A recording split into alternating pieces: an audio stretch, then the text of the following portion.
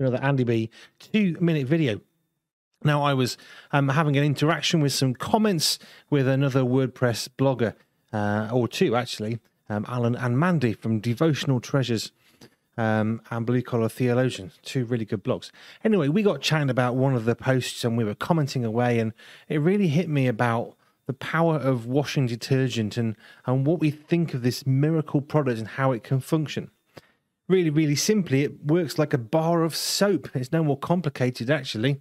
Lots of bells and whistles, but soap works by attracting the dirt, which is oppositely charged, opposites attract, and then it gets washed away by the water. Washing detergent, whatever the brand, whatever the promise, works exactly the same way.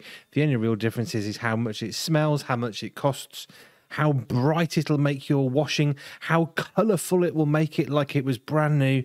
There's all these promises. Now, as somebody who used to sell eco-friendly products, I can tell you that actually what a lot of washing detergents really do is they mask the colour of your clothing. They actually make it quite grey. And that whiteness that they do, it comes at a cost for your skin, for the environment, and for your washing machine. Now, I'm not saying that washing machines are going to be destroyed by washing detergent, but here's the thing. If you stop using washing detergent in your washing machine, you will find one or two things happens. Firstly, your clothes will absolutely reek and stink when they come out for quite a while. The second thing that will happen is you'll find your clothes start to look more colourful and more white. Because what washing detergent does is it masks the smell and it masks the dirt.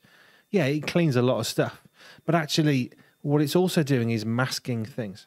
And that's what really struck me.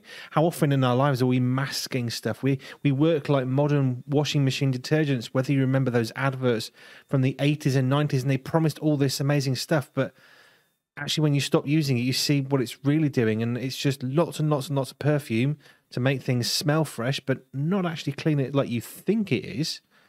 And actually, there are much better products out there that we use personally, and this isn't about to come an advert for those, but there are much better products that actually work like the soap does, and they don't mask the smell, and it will leave your clothes brighter and more colourful.